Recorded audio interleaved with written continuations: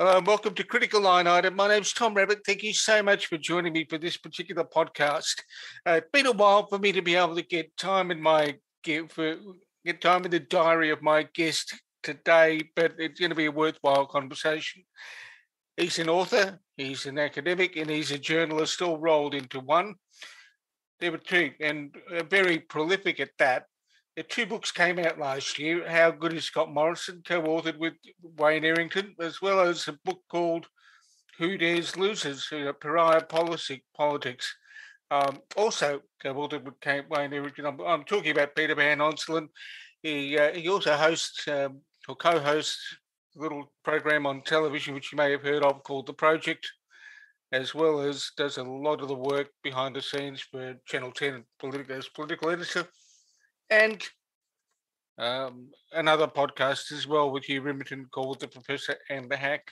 Hugh, thank you. Not Hugh, but Peter, thank you for joining me. G'day, Tom. Good to be with you. It's an early day. The thing that fascinates me about you and the work you do is your history. You've got a PhD, you're a professor. Can you tell us what your doctorate is in? Yeah, sure. I did my honours thesis on the electoral viability of the Australian Democrats, which, in a sense, in keeping with the view now that I'm the kiss of death in making predictions. Any read back of that honours dissertation would confirm an early start to that, because I didn't see the departure of Cheryl Kernot coming. I didn't see some of the problems that they faced subsequently being eroded by the Greens coming, and therefore my conclusion, which was affirmed with a 1A honours dissertation, doesn't look so good as far as political cephology goes, because I thought their electoral viability looked relatively solid. So you've been stuffing this up for years. That's right. And you've kept it hidden from everybody, have you? Well, it's there. You can go. People can go to UNSW. It's all on the public record, and if they really have time on their hands and aren't interested in doing anything better, they can go and read my honours dissertation. But look, I did obviously say in it that the electoral viability of the Democrats, whilst I think it looks solid, it only takes two bad elections, with two half-Senate elections gone wrong for them to lose party status, lose funding, and then, the downward spiral begins. So the mechanism for the end of the party I described, I just predicted. So academically, I got it right, but I predicted cephology-wise that it was not looking likely. And then, of course, it happened not that long after, to be frank. But that was the honours thesis. The PhD, I turned up in WA, and Campbell Sharman was my PhD supervisor to start with before he moved to Canada. And then he became my sort of secondary supervisor. But I moved for him because of his research around minor parties and institutions, particularly upper houses as well. And I started being interested when I walked in. I remember walking in and proudly handing over to him my bound honours dissertation and saying I was looking to do some sort of extension on this, maybe a wider look at minor parties.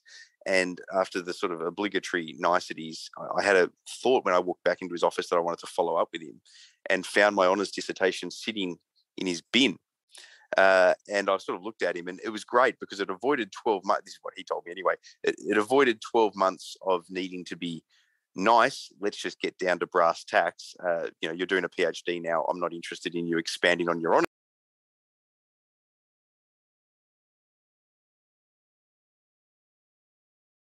Hello? Sorry, Tom. My cheek pushed up against the mute button. Long story short, I ended up doing my honours, my PhD rather, on major party senators. So I moved away from the minor parties and started to look at not the role of major party senators in committees and therefore their institutional role, which was reasonably well written about academically. My doctorate looks at their professional party role. In other words, what they do when they're in their home state for their party. And essentially they're a form of shock troops, electorally speaking. They have duty and patron electorates where they offer assistance, particularly either in marginal seats held by their own party or in seats that they want their party to pick up, where they base themselves because there's no there's no sitting MP already there for their side of politics. And then that unpacks other things, the role of bicameralism. Is this a misuse? How is the reality of this, professional or otherwise, and where might it go? And how does it compare, I suppose, to some other upper houses around the world in terms of the electoral professional way that those MPs function? It's an interesting point that you raise in there in terms of the senators being shock troops. Is that part of the reason why we see a lot more senators pop up on the media, etc., because they don't have a House of Reps electorate where all the queries might go to a member of parliament in the lower house? They've got a little bit more time on their hands to whack the opposition. Well, naturally, the Senate attracts more factional operators usually, because to get pre-selection, and that was in the thesis too, to get pre-selection, you tend to have to be a factional operator and have central support of one form or another from one faction or the other. So that's the first factor. But then, yes, because they don't have, we see maverick lower house MPs who sort of say what they think and want, but because senators don't have a constituency that's geographically based other than their entire state, which can vote them out, they can sometimes be a bit more robust on broader issues, which might be risky for a lower house MP because there could be a backlash in their individual electorate. So that's sometimes why we see them out talking. But my thesis sort of crunched the numbers a little bit on things like, over the years, doing a track of the office locations, even as one example, of senators. And as modern political parties professionalised, those senators, as a percentage of where they locate their office, were increasingly being housed in marginal seats. The Australian Electoral Commission considers a seat of 5% or less a marginal seat. They were increasingly in those seats rather than in safe seats. Now, not all do it. A lot of them locate themselves in the Commonwealth parliamentary offices, for example, city to city. But I'm talking about the percentage shift showing a trend over time. And then that was part of what the thesis unpacked as well. Now, am I right in saying the book that's sitting on Booktopia called Professionals or Part-Timers, Major Party Senators in Australia, which people can get, it's $39.99 on Booktopia. Is that the one, that's all based on your PhD, correct? Yeah, it's what I would describe that as, not meaning this as negatively as it perhaps sounds, is that it's a very dumbed down version of the PhD. So that particular book, the doctorate's 100,000 words and got lots of gumph in there that doctorates have to have, as you well know. That is the sort of 50,000 word version, which just gets down to the brass tacks of the outcomes, if you like, rather than all the padding that you have to put in a PhD so that they give you those letters before your name. The interesting thing about your co-author, Wayne Errington, we can touch on the two books that have come out over the past couple of years. How Good is Scott Morrison, and the one on pariah politics. What is it like writing with a co-author that still sort of has a foot in the academe? Yeah, well, look, I almost don't know what it's like when it comes to book writing to not write with Wayne, to be honest, because I've done a version of my PhD as a book, and I've edited a collection, which isn't the same as writing a book without him, and even then I got him to do a chapter in it. And I did one other book with another fellow as a co-authored book. But every other book that I've done, which I think is 5, I might be one out, are all with Wayne. And we shared an office together doing our PhDs at UWA. And he went into academia after that at roughly the same time that I did. And he's now at Adelaide Uni. He was at ANU before that. He's always been an academic, and he's not been interested in the popular writing. We started writing op-eds together, but that was something that fascinated him, I think, because he hadn't done it. And once he'd done it, he wanted to sort of stay in the academic world. So he publishes, beyond the books that we publish, he publishes still in scholarly journal articles with other academics as well as on his own. I used to do that with him as well, but since I've moved into the media, it's only the books that we do together now. What's it like? I think Wayne and I, because we've done it for so long and known each other for so long, and are friends too, obviously, we write over the top of each other. So we're not, some authors or co-authors, they divvy up chapters, they're quite precious about their words versus the other. We don't even keep track changes when we go back and forth. I'm sorry. We don't even keep track changes. I thought and that's what I thought I heard. Yeah, yeah, no. So we literally will just change something, and then it goes back to the other person. I mean, obviously we're keeping references so that we don't get the facts wrong, but it becomes a case of, this doesn't happen very often, but occasionally there'll be something that one of us, or both of us really, are changing every time it goes back and forth. And then eventually, it can be quite minor, but it could be about a particular person or about a particular policy. Eventually, at the end of that process, after a couple of times, we'll be on the phone, and we do talk a lot in between sending it back and forth. In one of the conversations, we'll eventually be like, all right, what's going on here? Why do you feel strongly? Whereas 9 times out of 10, or more like 99 times out of 100, the person who changes it more than once, the other person thinks to themselves, well, I don't violently object, so we move on. And that's I think it's quite unusual. So it's authorship by consensus, and anything that you disagree in is exception only, right? Exactly. And, in other words, it leaves a situation where in theory we could go through, not that we'll ever do this, but in theory you could go through page by page in books that we've written together, and there will be things for both him and for me which I would read and think, well, look, I'm not entirely sold on that, but I just don't object. In other words, the other author was the one that felt more strongly about it, but I didn't feel strongly enough not to have my name next to it. So it's fine, and that's why you find yourself, both him and I do this, you find yourself focusing potentially on particular parts of the book that you're most interested in or most wedded to, rather than others. I'll tell you something funny though. The How Good is Scott Morrison book, which has a question mark in the title. I always want to tell people that we're not saying how good is he, we're asking how good is he, and then try to answer it in the book. It's not a declaration that Scott Morrison is good. It's a question and seeking others to determine it, isn't it? Exactly. That title is an invitation to discourse rather than a final declaration of goodness. That's exactly right. And one thing I think, I don't want to put words in his mouth, but one thing that I think Wayne from that book would say the thing that I pushed for, that he conceded on most uncomfortably so, but nonetheless he went along with it, would be the conclusion in the book that Scott Morrison is likely to win the next election. I think from even when that looked more likely than it does now, and you want to take your co-author down with a prediction, do you? Well, this is the funny thing. I think that was always something that left him a little uncomfortable, but I felt very strongly about it. That I think he's the favourite to win the next election, and so Wayne went along with it. You haven't shifted.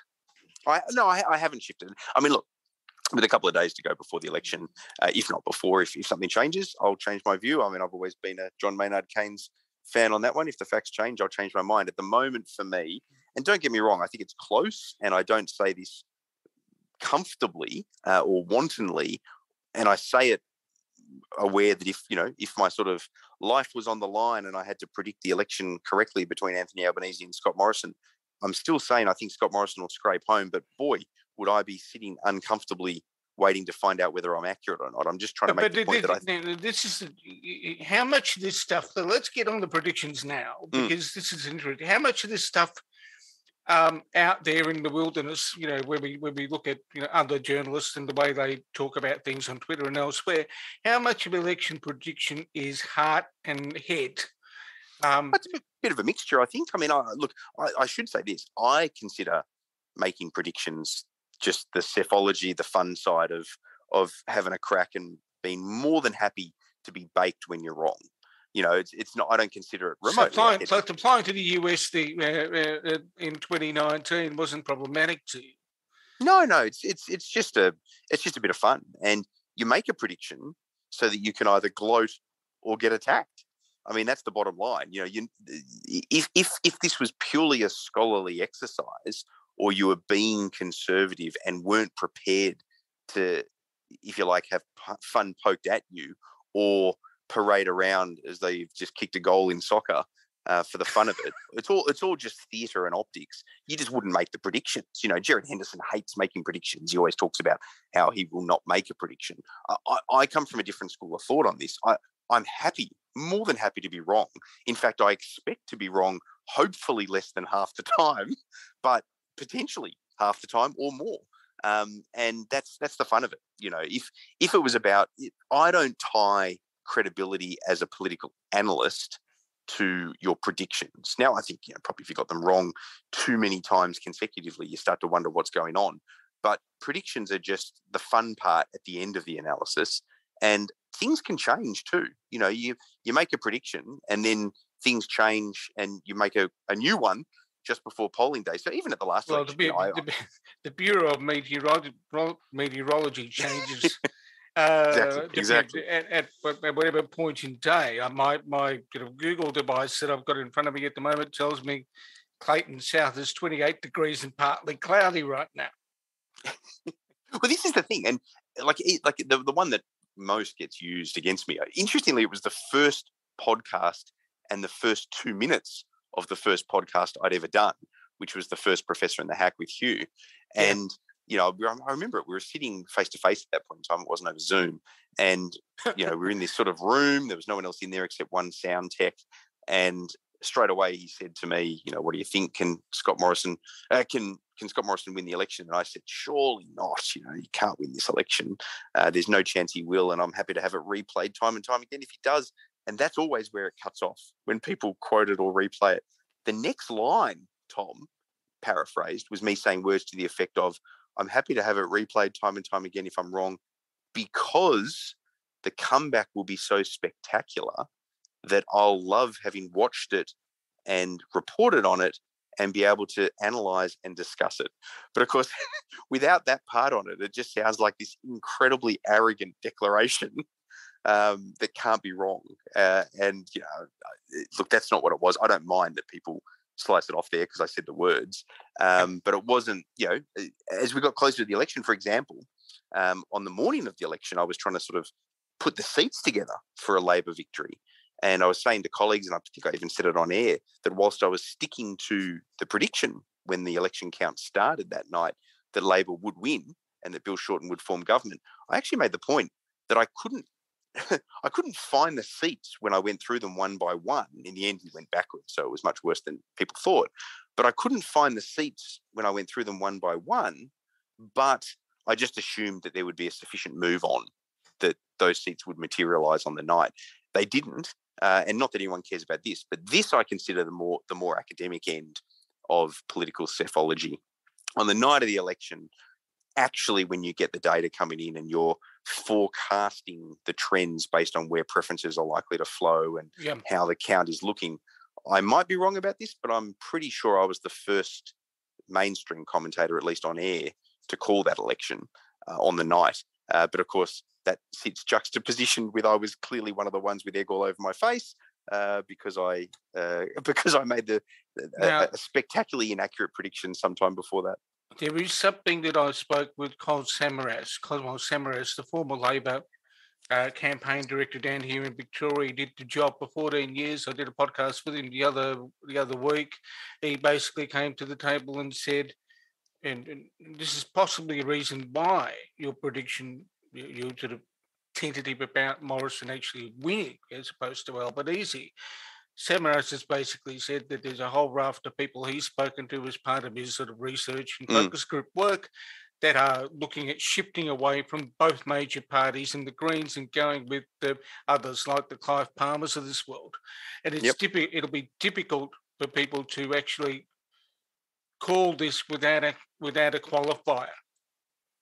Oh, yeah, absolutely. I mean, this is an election that it's more a case of, if you say to me, you have to predict one side or the other, what do you think?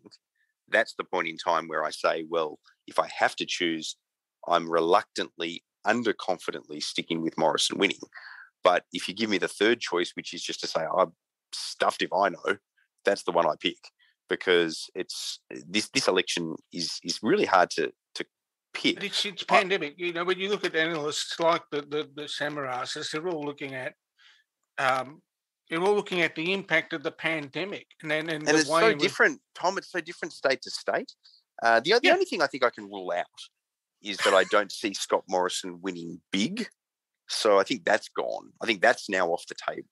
Yeah. I think even his best case scenario would be that he somehow retains a lot of these seats in states around the country that people think he's going to lose, and then he does pick up some Labor seats in New South Wales. So his majority is reconfirmed, which he doesn't technically have at the moment, and then he maybe goes one or two above that. That's his kind of the thing best is, case. the problem for you and other people who've watched politics for years, who've looked at it, who've spoken to the players, is nobody knows where the preferences are going to flow when people go in and potentially vote UAP.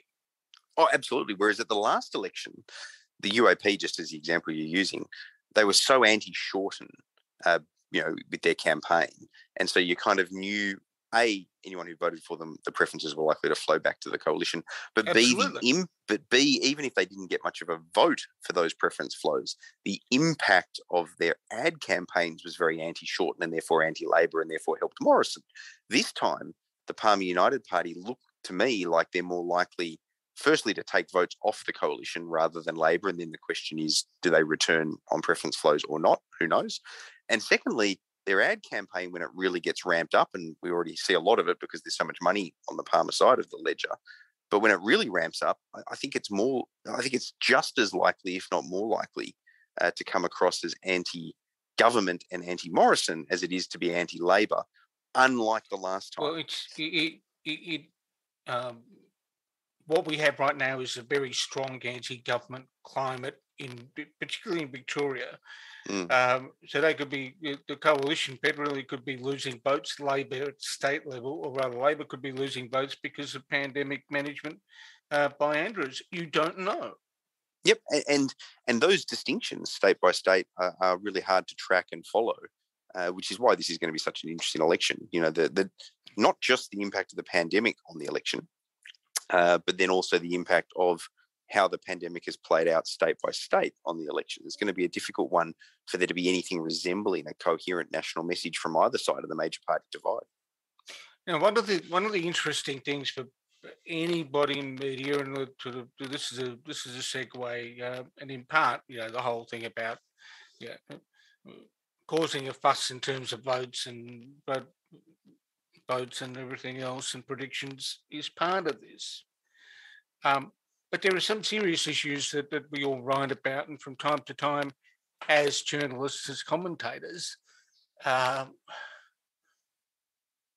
we get a fairly solid blowback, and you've had a bit of that over the past 12 months, particularly with some of the stuff that happened this week over your opinion piece related to Grace Tame and the photographs and everything else. Yep. I don't want to relitigate the discussion you had on the project. Anybody that wants to view that can look at it on Twitter, 50 or 100 times if they wish. And I would encourage them to have a look at it. I retweeted it, so I don't shy away from the discussion. I do take issue with the claim by some that I was interrupting Amy and Carrie. I think to the extent that I did, I was sort of answering the criticism or the questions, but I spoke a hell of a lot less than they did about something that was very much directed at me. There'll be people on Twitter who'll probably say so you should have. But let me get on to the point. Let me get on to the next point, which is, irrespective of that, and also some of the stuff that went on with sort of the insiders last year. Sure. And all of that. Park those instances for a moment. We're all human, and even when we write things, there are times when, in quiet moments, there are moments of reflection. At any point over the past 12 months, has there been, when you write, you can't take words back, obviously, when they're written, but are there times when you write when you look at something or a screenshot of something that appears on social media and you turn around and say, oh, maybe I could have phrased that better on the day? Oh, of course, yeah. And not just the ones that cause controversy, all sorts of things. I mean, I think it would be very unintellectual, but also showing a lack of learning, I guess, if any of us didn't look at things that we've done in the past and think we could have or should have worded them differently. So there's different levels to it, isn't there? Because on the one hand, there's things that you don't resile from, but you acknowledge that you could perhaps have expressed it differently or better. There's things that you do resile from and you actually change your mind on, because changing your mind is fortunately one of those things that people do. And the whole point of activism and advocacy is that you are trying, I assume, I wouldn't call myself an activist, but is that you're trying to change people's minds. So my mind changes about things that I've written or said or thought in the past a lot. And then you have things that you actually don't, and whether it's belligerent or whether it's reasonable, you have things that you don't resile from and you don't agree that the way you worded it was inappropriate. But I'll give you two quick examples. The discussion on the project about the Australian article, I don't resile from my view on that. I do think it was rude, and I do think it was impolite, and I do think it was unnecessary. I don't think it was black and white the way, and I thought my article didn't make it black and white, but I don't think it's black and white that she has to either be a sort of court jester smiling for the cameras or not go. I think there are halfway houses that didn't involve the way her conduct was. But, I freely accept that lots of people don't agree with me. By the way, I think lots of people do agree with me, but the loudest people don't. There's something that's interesting in that. Now, we must be about the same age. I'm 50, right? Which probably means that if somebody said I was an old fart, it'd be defamatory but defensible in court. And possibly getting to the point where over the hill would be an adequate description. One of the things that I felt, at least with some of the commentary that flowed out, and you'll understand where I'm coming from, particularly people who are older and looking at what went on. I suspect there were some folks who were wishing they could put a 60-year-old's head on a 27-year-old's body. And I'm not sure we got any of that nuance in the discourse, because it was all very heated. I can't see the world through the eyes of a 27-year-old. But Tom, let me jump in, because this sort of goes to where I was going with this. So I don't resile from my view. And I think it's actually a view that's probably shared. I'm just posing the question. Yeah, well, this is the thing. I think it's probably a view that's shared by the silent majority. But that, in a sense, that's immaterial. I think it's completely legitimate to disagree with my position or to agree with it. The debate on the project, and I don't know if this would make those who were taking issue with me happy or unhappy, they didn't change my mind. I'm still very firmly, personally, of the view that it was uncalled for, if I could put it that way, and inappropriate, and she shouldn't have done it. However, on reflection, I probably wouldn't. I also think it was probably unnecessary for me to bother to write the opinion piece to say all of those things. I can just think it. And that's different, I should say, to saying that on reflection I wouldn't have written the opinion piece because I didn't like the blowback that I got. I don't care about that. That's not a reason that I wouldn't write it on reflection. On reflection, seeing how strongly people feel about it doesn't change my view, but it probably has changed my view on whether it needed to be written. That I would absolutely. So you reckon you could have done without having written the piece on Tuesday? Yeah, that's right. And again, I really want to stress though, not because of the blowback, because I don't care about that. The reason on reflection that I think I probably could have done without writing it is because whilst I think it, what's the point in saying it? In a sense, me on my side of the ledger deciding to write about it became me being, I would argue, people won't like this, as bad as Grace Tame choosing to act the way she acted, which I'm critical of. You effectively the journalist effectively became the story. Yeah, but that happens these days, for better or worse. The other one that I wanted to mention, it's a problem. I mean, I think it's a huge problem. But right? the other one, Tom, I mean, that's partly the journalist being a commentator. It's a blurred line these days. But the other one that I wanted to mention, the other one that I wanted to mention, the whole macro-micro thing off of Inside is an interesting one. I consider it just an outright truism, what I said. Doesn't mean that on reflection, the wording of it perhaps could have been better, or the timing of it could have been better, and therefore perhaps I shouldn't have done it. I watched it. I watched that episode, and But, there was a it wasn't a particularly easy one to watch, given the obvious tensions in the room. Well, absolutely. And I didn't realise at the time, for example, just how close Annabelle Crabb was, particularly to Joe Dyer, who I think had filmed for Four Corners at Annabelle's house. That came out later. And look, I didn't realise that I was being so aghast for her. And as it turns out, to be fair, a lot of people. But having said that, so in other words, yes, that's something that on reflection I could have done differently. But I think the actual sentiment is a truism. At a big picture level, people want improvements on gender. I've probably written more about affirmative action for women than any male commentator in this country. I'm happy to be corrected on that. So at a big picture level, dare I say it, the macro level, that's important. That's what I said. I think that's a truism. But I also think it's just an obvious truism that at a personal level, i.e. the micro, that it's difficult when someone you know and are friends with who says they didn't do something gets accused of something. I mean, that's just a truism. That'd be the case. I've got daughters, I don't have sons, but if I had a son who was accused of something, that would be the case. A friend, it's the case. But I also appreciate much more than I did when I said that. Context matters, timing matters, and the whole point, I suppose, of there being so much violence against women and all the rest of it is that you need to recognise that on the simple maths of how much of it happens that needs to be stamped out, we must all have friends and or family who do that we have to therefore accept that that's a problem. Now, that doesn't change the truism, though, that we want big picture change, but it's complex when someone you know is accused of it. I mean, I just think that's a simple truism. It may be a truism, but the thing is, what you're telling me, in hindsight, it's probably better not to express things in that way, given the state of the national conversation. Yeah, but I think that's right, and that is, in a sense, my point on both fronts, both of those examples. I find that frustrating. I find that a little frustrating because that becomes a stifling of debate, and it's sort of a sign of where we're at. And look, I get it, I do get it, but it's where does that go next?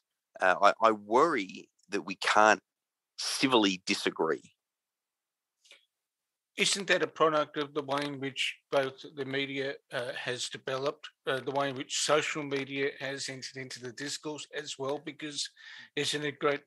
I see evidence every day of a greater level of polarization, where public discourse looks like sitting in the grandstands at the MCG at a Collingwood Carlton game with people yelling at each other, and there's no real way in which you can cut through the noise. Yeah, I think that's an issue. I've fallen victim to what I'm about to describe as a criticism of journalism plenty of times. It's very easy. I mean, social media can genuinely be a sewer. Those with the sewer rat emojis won't want to hear that, but it's true.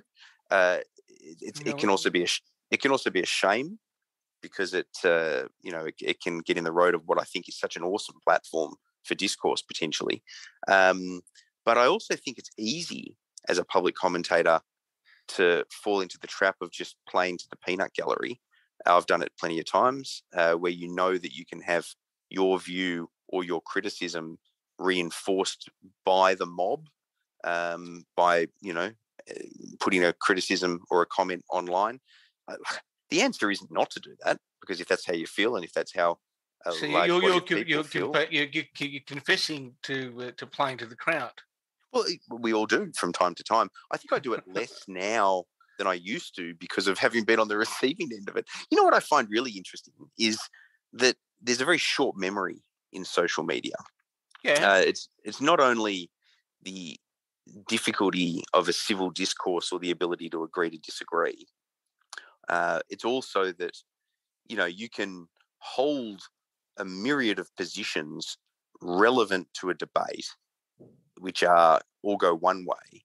But then if you have the temerity, depending on what the debate is, to have another issue where you go the other way on, that's all that matters. and it's as though you're sort of some absurdly hard right or hard left figure because you've taken that view. And I don't hit the left or the right on this; I hit both. You know, if you lean in on something that the left don't like, they tear you to shreds. But if you also lean in on something that the right don't like, they turn on you in an instant and tear you to shreds as well. It's happened to me from all ends.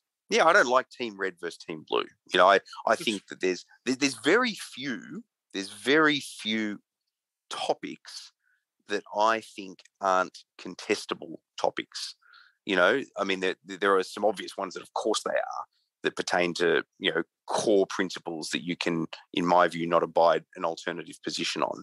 But there are very few of those. I think there's a lot of, like, even something, let me give an example, even something like changing the date. I am a passionate advocate for changing the date of Australia Day. I can see personally no reason not to, when we know that it hurts so many people, particularly Indigenous Australians. Why not change it? However, I think it is a topic where you are allowed to have a contrary view on that. It's not like apartheid, where I don't accept you're allowed a contrary view on that. I think it is a view where you can think, no, I don't want to change the date of Australia Day. I don't agree with you. I passionately don't agree with you. But I will respect you having an alternative view. And another one is same-sex marriage. I'm a passionate advocate for same-sex marriage. I first wrote about that back in 2003. And again, I would suggest I've probably written more about it, if not than any political commentator, certainly more than any I can think of. You're asking some academic to do a PhD and getting some empirical research on that, aren't you? But even though, Tom, that law has been changed, and as passionate as I've been about it for so long, I think it is a legitimate position to be opposed to same-sex marriage. It just happens to be one that I don't agree with. Now, there is something else that happens when you're in public life and you have, I guess, a lot of prominence. You've got platforms and people come at you from time to time. And I guess it's the same with politicians.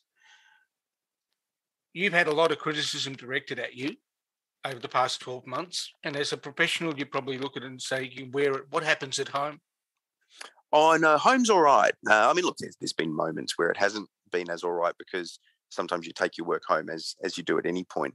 But very rarely, you know, I try very hard, and I'm getting better at it as well. I think the first couple of times that you cop heat, it becomes more of an issue at home because you're not used to it, right? So it's harder to compartmentalize your home life from your work life. But that's become less difficult. So, I mean, look, this week, with all the stuff that's happened, I've been away from home because I've been in Melbourne hosting the project. So I'm, you know, sitting in a hotel room as we speak. But I've been on the phone to my kids and my wife the whole time. And, you know, it won't come home with me because it just isn't occupying my time other than when it has to. And I also know that for what it's worth, my kids and my wife agree with me on the issue that I've taken the stand on this week. I think all three of them would agree. I think they've all told me this, that there was no need to write it, which sort of goes a little bit to some of the reflection that I had after. So your wife and your daughter have basically said, think it, but for heaven's sake, shut up. Well, just don't feel the need to write it, given what she's been through. I think was the collective on that one. They completely agreed that it was uncalled for and that she shouldn't have done it. Look, I don't want to verbalise where they stand. So this is, in a sense, this is for all of them to have their own views on. But that was the sense I got. But the point, getting back to your question, at risk of talking too much about that and therefore out the other side of this podcast, bringing my work home, the point is that it doesn't affect us at home. And we're a pretty robust family, debating and talking about politics and policy issues, as you would imagine. You know, my girls are fiercely engaged. You know, my youngest daughter in particular is right into her debating. My oldest daughter doesn't debate anymore, but she's, she certainly does at home. My wife would be the absolute opposite of a shrinking violet. She's an infinitely more successful career person than I am. and they have strong views and they don't feel the most remote need to hold it back. So if work comes home, it comes home because we talk about the issues, the challenges as they affect you as a human being, almost entirely don't. And that becomes something that, I think the way to put that would be that everyone, but, on the subject of this that we're talking about, your armor and your skin becomes thicker and more leathery. And you also become more cognizant that the odd occasion where you do take something home, you realize for next time, I'm not going to do that. So you deliberately avoid it. So, and look, and the only advice I'd give for anyone listening who does bring things home, whether it's this sort of thing or something else, that's all you can do, I think. I think it is infinitely better not to, rather than to fall in the trap of doing it. Peter, you've been extremely generous with your time today, and I greatly appreciate that. The books that you've written are generally available everywhere, aren't they? I guess. I've got to work out what the next one is. Wayne and I have got something on the hop, but we've just got to get moving on it. It might take a little bit of time. So I've been talking to Peter Van Onselen, the political commentator for the Australian, the political editor for the 10 Network, the professor, and the person who's gone through the process of getting a doctorate as well, about a whole range of issues. Peter, thank you so much for joining me. Great chatting to you, Tom. Cheers, man. Thank you.